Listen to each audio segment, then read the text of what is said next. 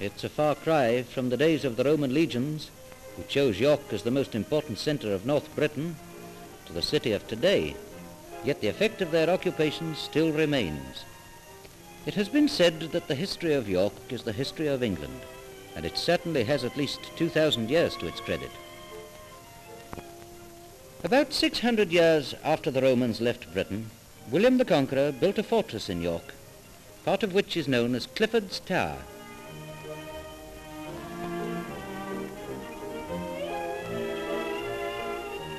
York is entered by a number of gates, or bars, Wormgate Bar dating from the reign of Edward I. The Shambles, mentioned in the Domesday Book, is typical of York in the Middle Ages, and are said to mark the site of the palace of the Roman emperors. The top stories of these beam and plaster houses overhang the street. As you know, York is a walled city, part of which dates from Roman times, but none was built later than the 14th century.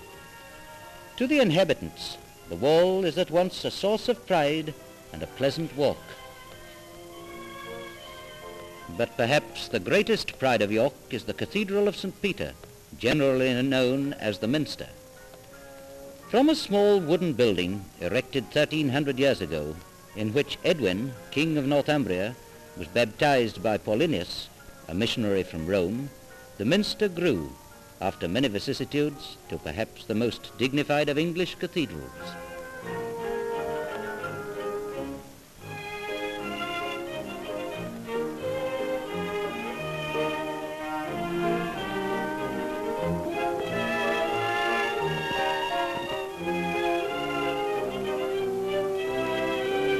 The city of York stands on the banks of the River Ouse, a monument to all that is best in our history.